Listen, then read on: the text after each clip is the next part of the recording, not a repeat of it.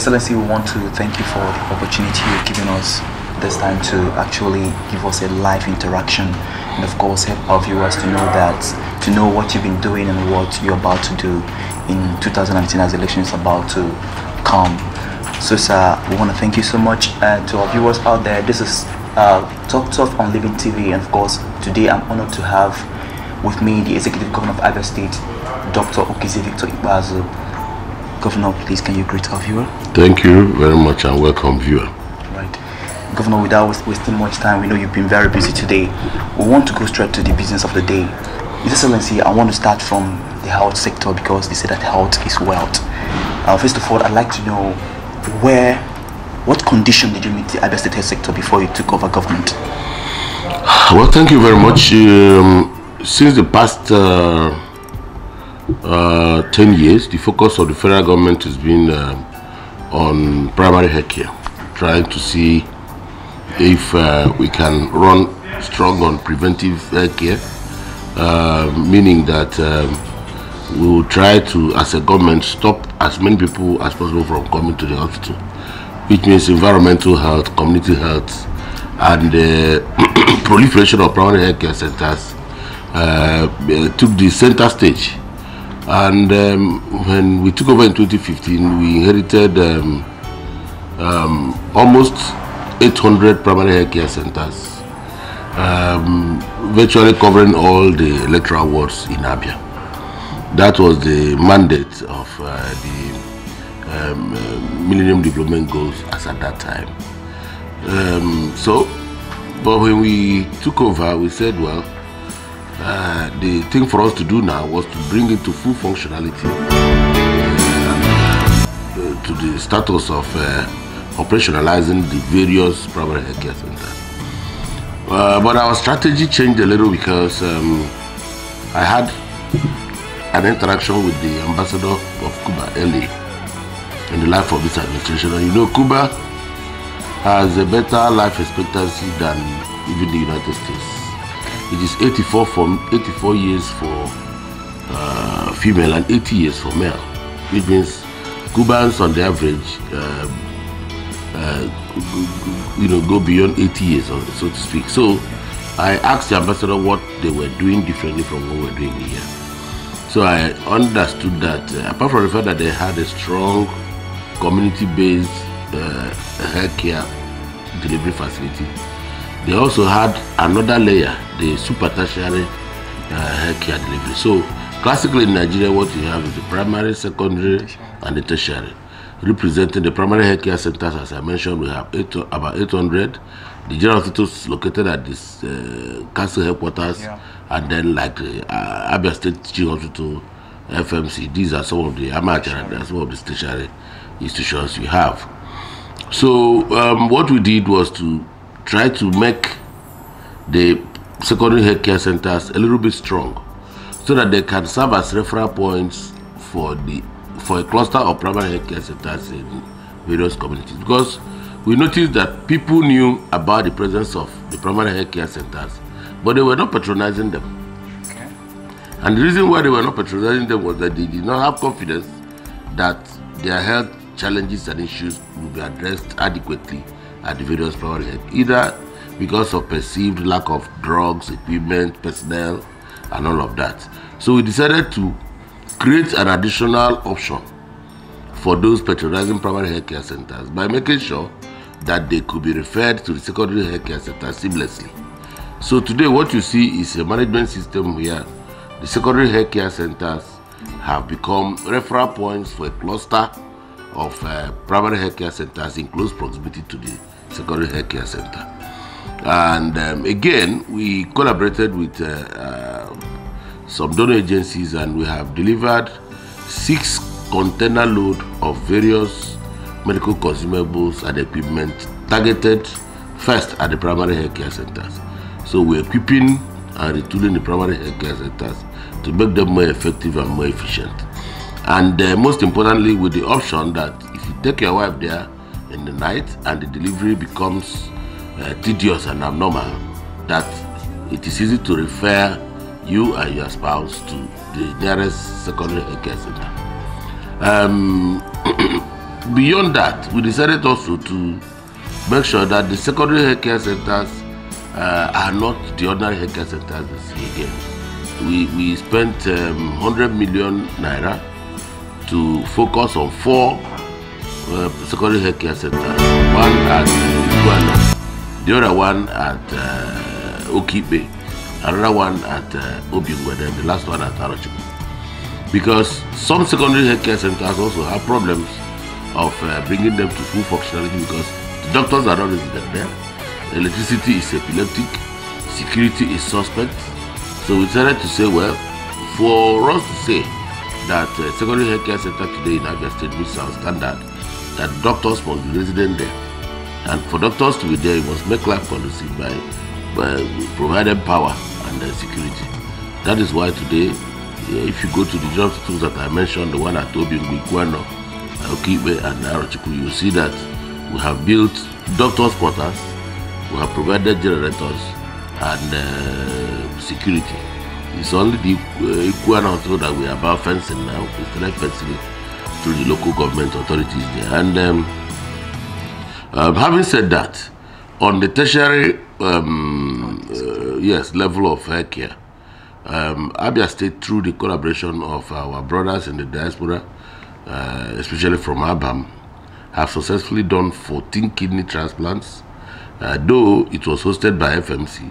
But I dare say that it was an Abia State government initiative, and to encourage those surgeons and experts from the diaspora who have come to do kidney surgeries at transplants at very reduced rate. I think it was 4 million when they started initially, and all the 14 cases are successful.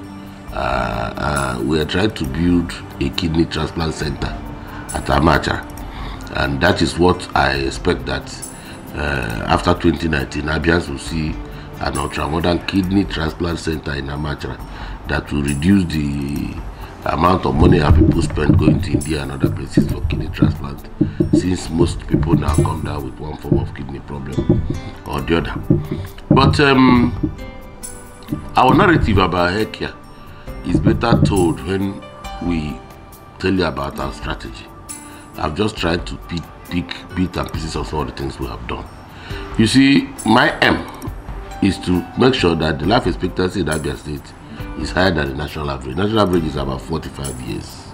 Okay. And we say that that's not good enough. Every Abian should be able to live minimum 60-65 years for a start, and then we can continue to etch up until we hit the target of Cuba.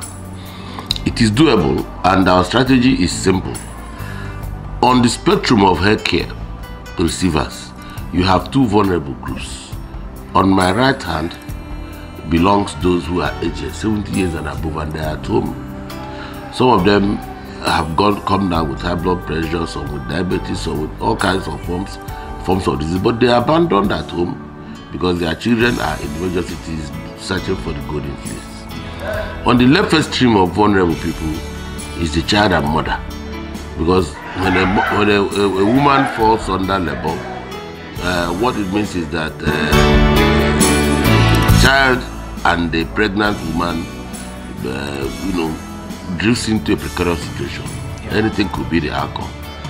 But we decided to say, okay, what do we do to protect and hold steady the fate of these vulnerable people? So we developed a community-based healthcare outreach, free of charge for the aged. We call it our geriatric outreach, which is being run by Dr. Chuck. It goes from community to community. We trained about 250 geriatric nurses that go from community to, in the comfort of the homes of these old people. We meet them, some of them, all we need to do. Is this done local government by local government? Oh yes. Okay, local governments have been covered within the process of this program? I'm sure half of Abia State has been covered. Obingwa, Ohafia, Arochukwu, Munochi, Ikpeazu. I don't have the data often, but I keep track of where they are going, and they bring me pictures of the kind of results and prayers we receive from this. I remember a case in particular, an old man who had diabetic sore.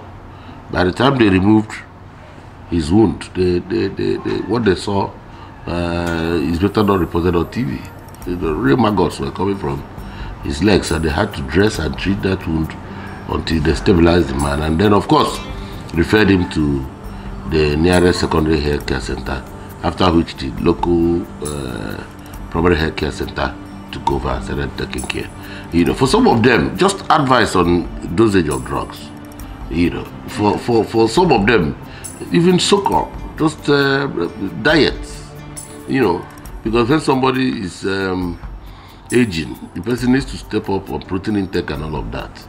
And not the cassava in the morning, smooth garri in the evening kind of thing that our people do often. So it's been a wonderful experience, and I feel particularly fulfilled and thrilled that God has given me the opportunity and privilege to provide such a service for people who are hitherto helpless.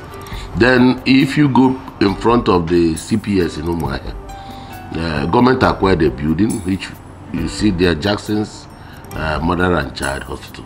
Okay. It's a specialist hospital that will take care of the fate of mother and child, so that all our children from age 0 to age 5 and their mother, on no account shall we continue in Abia to register people that die at birth.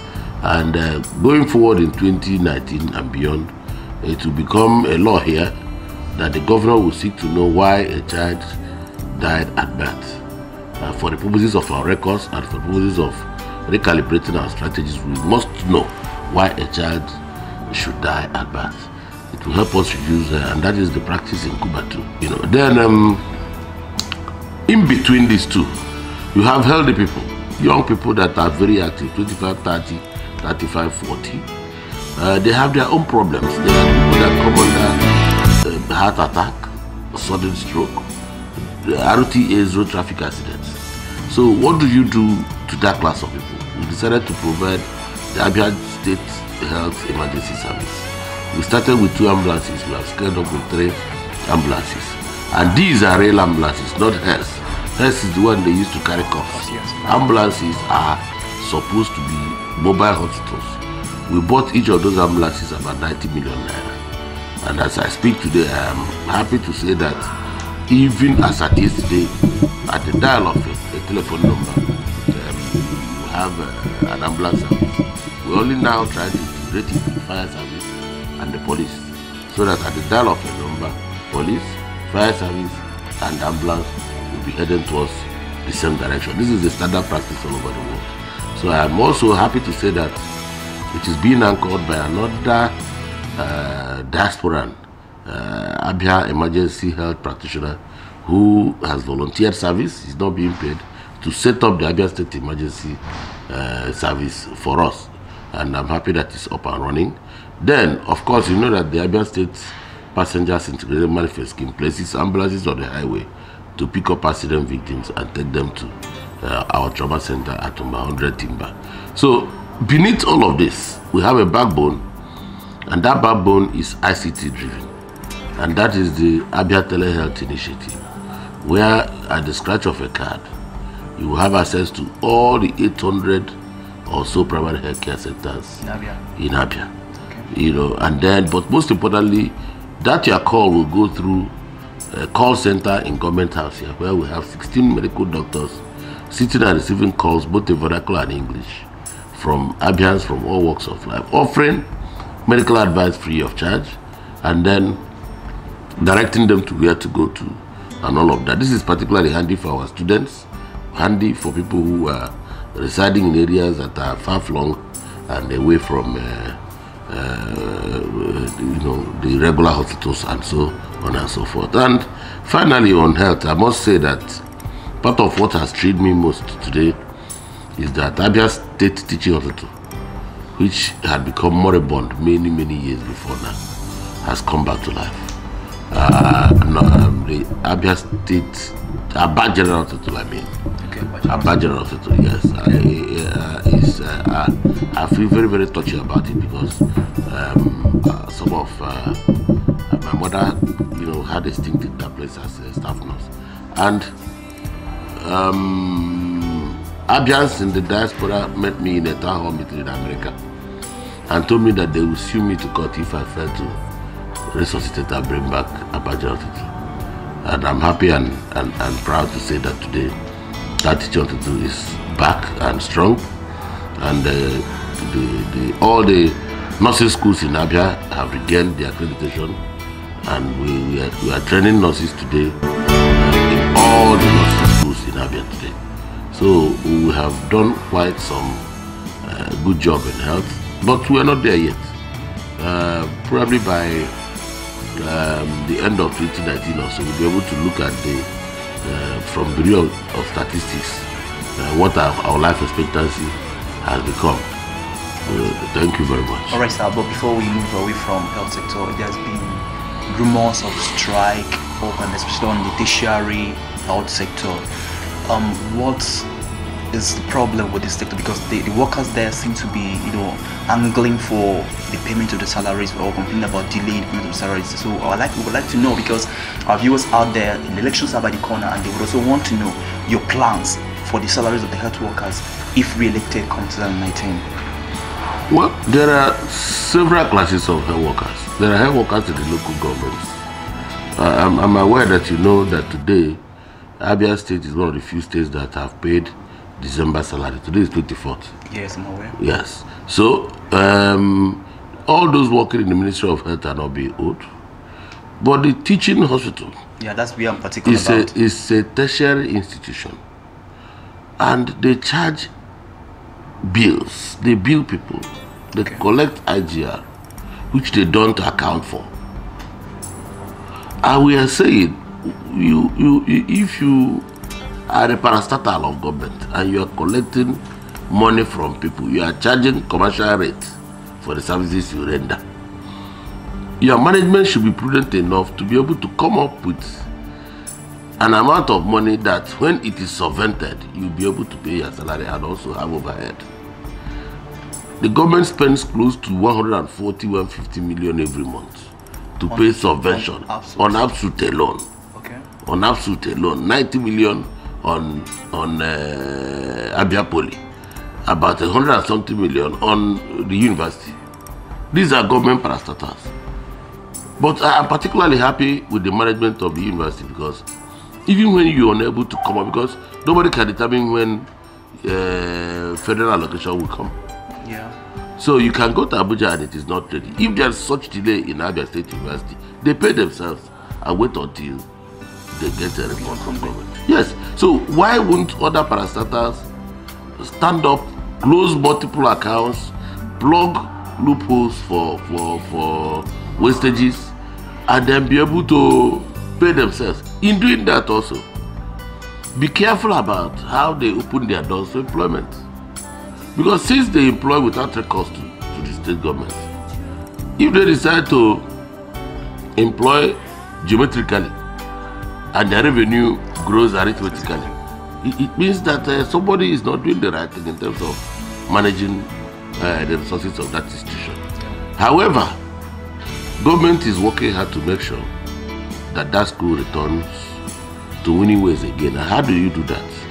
We have sent 2 container loads of ultra-modern equipment to that school, so that the departments of radiography and some other departments will be strong enough. Okay, sir. So because if services are strong, they will attract more clients, they will charge more, and they perhaps will make more money.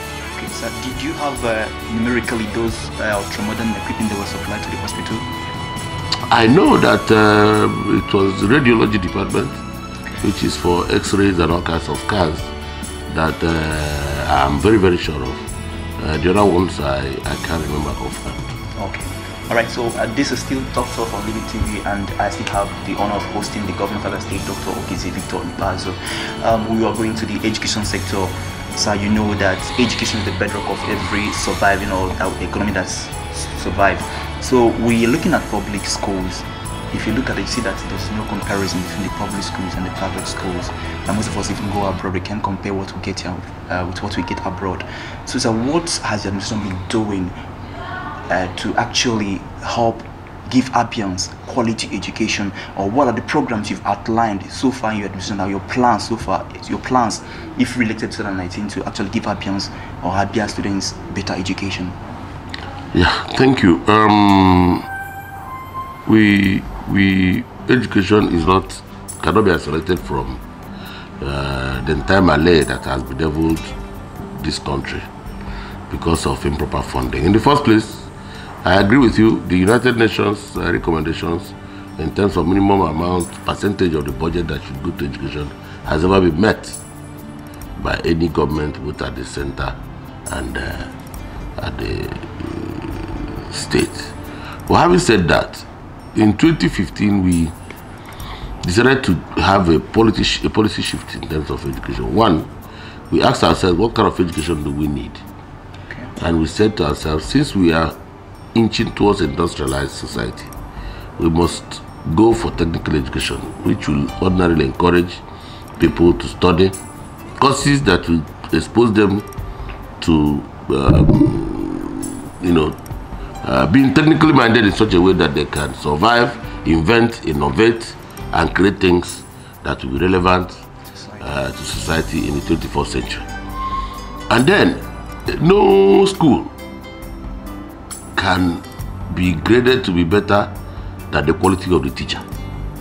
What makes a school is not mortar and bricks.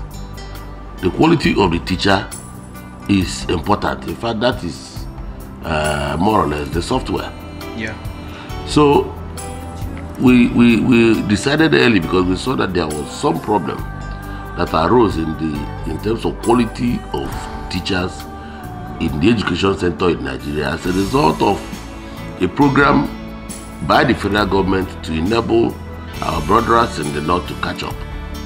They started a kind of training program for teachers where you see somebody that is selling at, and the person will start one program in abandoned secondary school. After 6 weeks or 6 months, he or she becomes a teacher.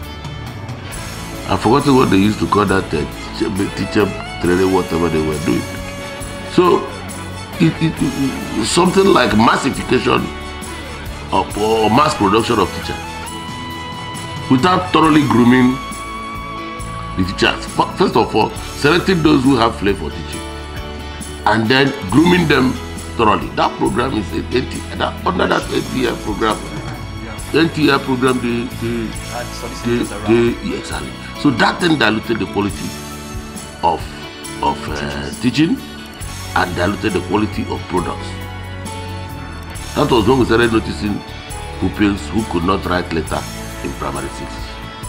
And then up until secondary school graduates who could not write an application later for a job. So what we did was to quietly begin a silent revolution by embracing an Australian NGO to come and reteach our primary school teachers, because the foundation of education is primary school education. That is minimum. In other places it is pre-primary, the one we call nursery. Others across the world today begin to observe children from when they are 1 year old. You begin to notice the inclinations of that child. So the minimum we can do is to begin at the primary school level to retool and reshape and then make our teachers a little more contemporary in their approach to teaching. First of all, are they teachers in the first place?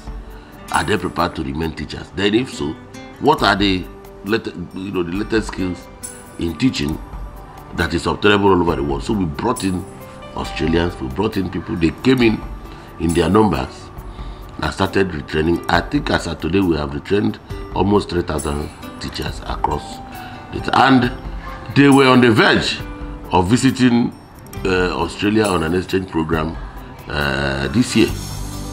But lack of funds stopped us from dealing with that. But the good news is that we have today established the Teacher Continuing Education Center in Okezie. Okay. So that whenever the Australian teachers come, they come to facilitate that training and that intercourse in a location, an ideal classroom, and then our teachers spend a few months with them and then go back to teach others. So now that we are beginning to retrain our teachers, making them ICT compliant, we have started the process of loading our curriculum in tablets. Because my ambition is for my primary 3 pupils to that his name and the name of his teacher in a computer and log off. Because if you don't prepare children for that level of computer appreciation, then they won't be able to compete going forward. You know, and then beyond that, we have done in the last 2 years 340 classroom blocks. Okay, so please, I'd like to get some. People would like to know the places these things are done, so that we actually have facts on ground. I will give you examples of where the model schools are, because I have 340 classroom blocks and then 4 model schools. The model school, one is at Okezie, the other one is at Abai, opposite the Anglican Church, where Bishop Kano is the presiding bishop. We have too many Abai. Abai, there's only one in Aba. Okay, it's Osioma, actually, okay. But it is opposite Anglican Church, okay, near Ejidaka and Tomba. Okay. Before you get to Ejidaka and Tomba, you will see an Anglican Church above the road. Yeah. Yes, there's one in Umuahia North, and there's one at Ohafia. I do not know the precise location of those ones. Okay. But if you go and see the kind of classroom blocks we are doing, you will know that they look like mansions for kings. Because finished with tile. Those model schools, when you go there, let me tell you what you see. You will see a solar-powered laboratory, a solar-powered library. You will see teachers' quarters. You will see students' hostel, and you will see adequate number of classroom blocks. Why are they model schools? They are model schools because we want to recreate the old academic environment when some of us went to school, where teacher, students, non-tutorial staff were all living within the same environment. In fact, at times, even the priest. So that at no point will anybody abandon the school premises and go away, so that others will come and start playing soccer and then turn the place into a launching pad for crime and smoking and all kinds of things. Because that is also part of what has brought down the standard of education, making our schools not attractive for students. Because any student who will come in the morning, and before you go to study, you start packing cigarette stump and human waste. It discourages. No, if you're a father and you bring your child to school in the morning, and just as your boy is coming down from your car, they give him a broom to start to pack the excreta of somebody. You won't want that child to go back to that school. So we are trying to discourage those adults that go to schools to play soccer and then abuse the school environment. It is the worst kind of insensitivity to government, and we're trying to say that let the teachers live there, let the pupils, let the students, let everybody be in the same environment.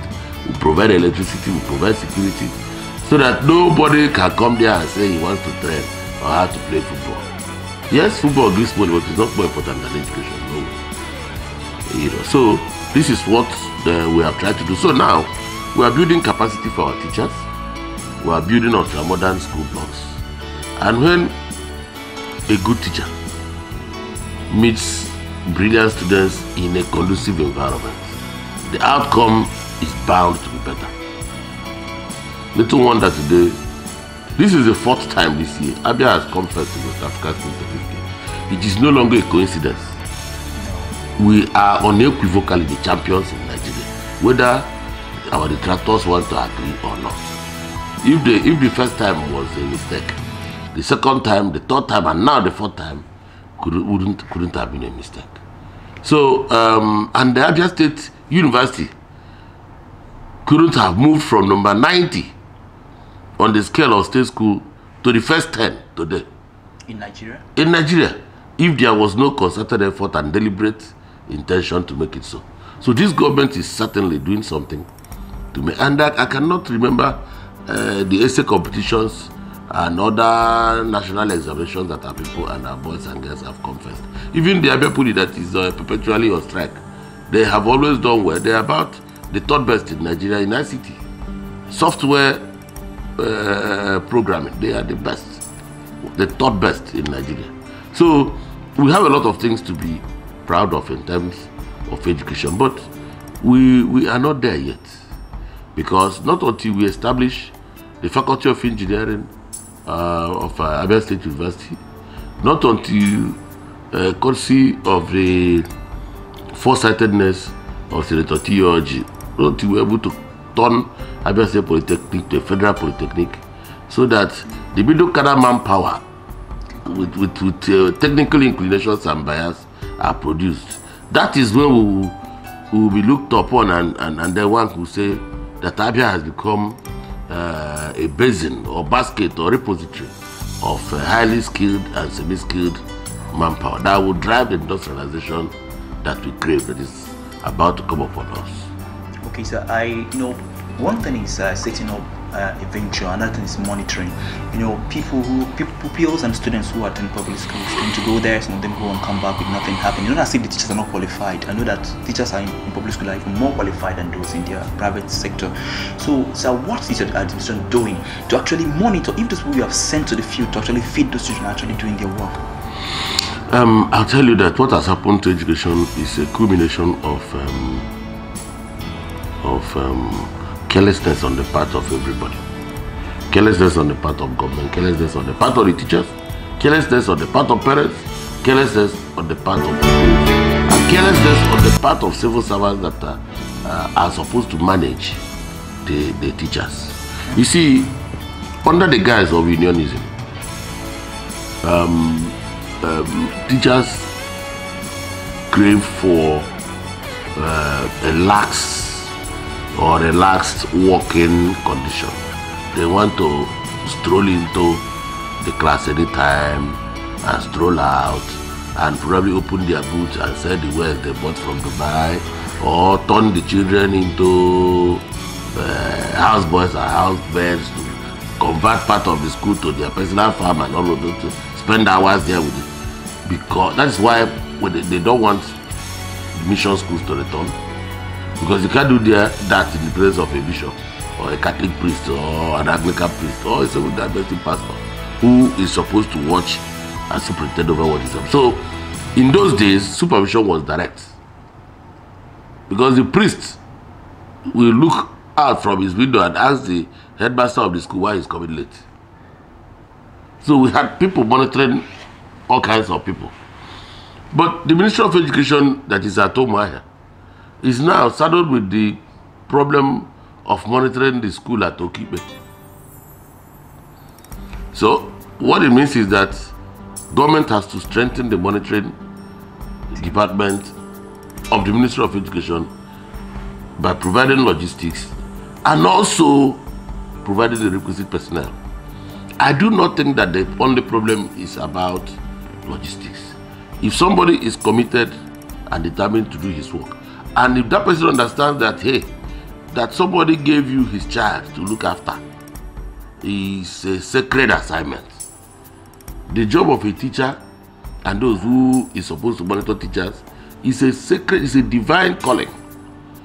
That somebody has given you a child to mold, and then under your watch, that child becomes a drug addict under your watch because of your ineptitude and what you're unable to do. I mean, it should touch us. If you don't want to do the job, the best thing to do is, I mean, if your neighbor brings a child and asks you to babysit that he wants to go to the market, and if you know you won't be around to look after that little child, you tell the neighbor, I will not be able to do it. But if your neighbor takes off and then you take off and the child falls into a pool and dies, it is murder, whether it is proven in the court or not. So what I'm trying to bring out of all of this is that those that are working at the monitoring department of the various ministries, including those that license schools, some of them know that some of those private schools they license are not good enough to be poultry farms. Yet they go and license them. I'm saying that I, as governor, cannot be in all places at the same time. But in the years ahead, the monetary unit of the Ministry of Education has to be very careful on number one. Otherwise, these are some of the things you outsource to those who are prepared to do it, provided they to get the result. And I'm coming gradually. In the past 3 years, I have not stood up against any private school, not even one. It is not because I don't know that some of them are not fit and proper to be poultry farms, conclaves of the community. But I'm saying that I have been waiting to show example of what an ideal school should be, and I have 4 now. I have done my 340 classroom blocks. They should go and see them. But these 4 model schools, they should all go and see those 4 model schools and know that that is minimum standard of schools in how they are going forward. And in the years ahead, it will come to a point where if your school is not compliant, then you will know that you don't need anybody to come and tell you to close down, because you know that it will just be there to function. But there's a more dramatic narrative I want to share with you today. Okay. The federal government started the school feeding program in Nigeria. And I'm very, very proud to say today that Abia is the only state in Nigeria that is feeding primary 1 to 6. Because the federal government is interested in feeding primary 1 to 10. Okay. But we know that in Abia state here, as Ndibo, there's no way you can feed primary 1 to 3 and then the other brother in 4, 5, and 6 will not eat anything. It will not just go well. So we decided to now fund 4, 5, and 6. And then in doing it, what we have succeeded in doing is to reverse the enrollment from public to private schools back to public schools, because we inherited 141,000 people or thereabout, pupils in public schools. But today there are 611,000. Sorry, can you repeat that figure, please? 141,000 to 611,000 pupils between 2015 and 2017. I'm not the statistics of 2018 will come out any time now, okay. And there will be much more than that. And we have employed 5,350 women as food vendors, okay, cooking for these children. Okay. So I am beginning a gradual process of returning our pupils back. So it is my responsibility to make sure that the quality of education they get is the best and the environment I provide for them is the best. And it is with every sense of responsibility that I accept this duty, and I will do it. Okay, sir, you've really tried so much into a section on education, so we'd like to move a little bit further on economic diversification and of course boosting of internally generated revenue. Of course, in Nigeria we are most dependent on oil revenue, which has dragged so many budgetary assignments down. So sir, what have you been doing, or what do you plan to do to actually diversify Abia economy with respect to creating more allocation to the state governments, irrespective of the federal allocation? Yeah, thank you very much. I think that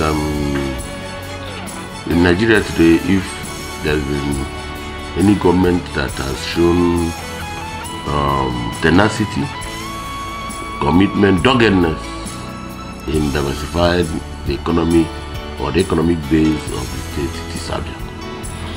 I say this with all sense of modesty. One, you recall that when we came, we began the Made in Abia campaign. That Made in Abia campaign is not about the people. It's not about Abia people. It's not about the geography of an area called Abia. No, the Made in Abia campaign is our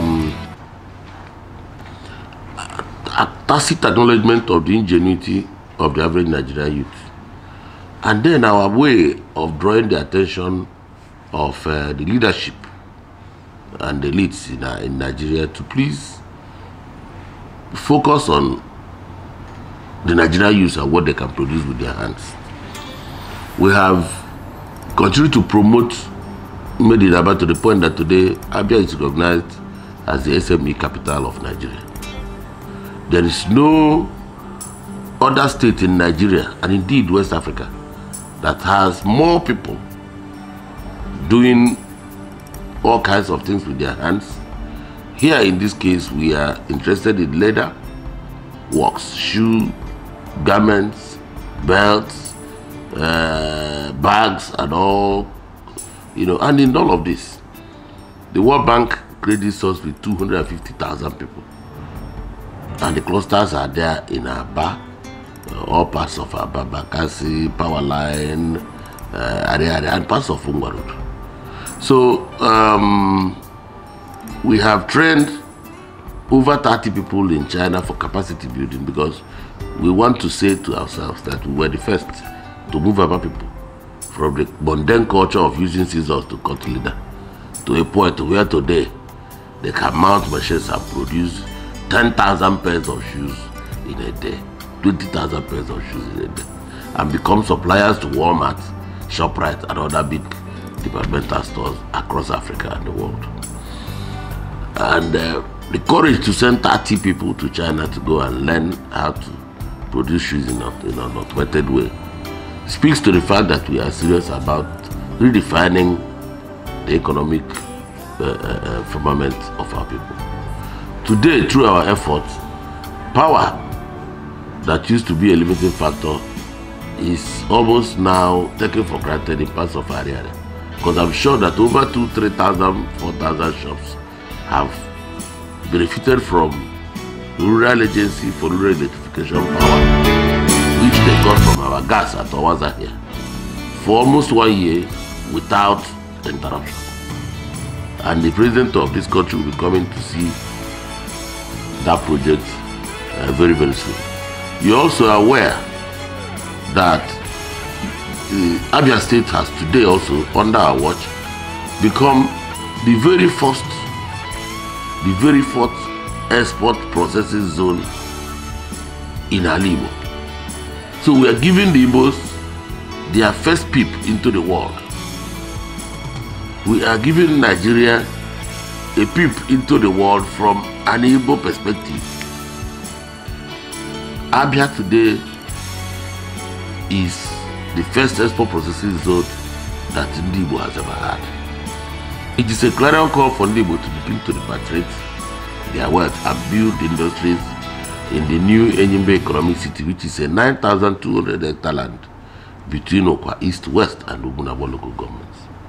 So finally, in 2019 and beyond, I expect to see a complete merger and closure of the gap between Aba and Port Harcourt in terms of the economies of the two major cities in the southeast and south-south. And that will be huge. I am proud to say that I envision a manufacturing hub that will not only be a pride of Nigeria, but indeed of Africa. 600,000 jobs will happen between now and the next 10 years in that location. And I can imagine the impact on the GDP of Abia. I'm happy to say today that the GDP of my people in Abia is higher than the national average, and we'll continue to push it further. We have no business with poverty at all. I'm not going to talk about the economic impact of 4 million tenera species of oil palm, which we nursed, which we planted, nursed, and we have successfully cultivated them in Abia here. Even if it is only 3 million that survives. That is the greatest number anybody had done since the demise of Omoyabara here in Abia State. I can go on and on and on, but I see a glorious future. Our relationship with donor communities has never been as good as this. We are proud recipients of a $100 million facility that will give us 500 kilometers of rural road after 2019. That will give us, imagine if you do 100 kilometers of road in Aba, where will you see sand again? 500 kilometers of rural road, storm water management, erosion, sanitary, sanitation, and then 500 kilometers of road. It's awesome. So for us, we know that Abia is now on the path of sustainable development and it's irreversible. Alright, thank you, sir. I want to thank you so much for the time you've given us to talk to you, and we hope that you will still grant us another time when we request. Thank you very much, sir. Thank you. That's the program, Talk to from Living TV, and you've known our guest today is the Governor of the State, Dr. Okezie Ikpeazu. I will say stay tuned to the YouTube for some other of our programs. Thank you for watching.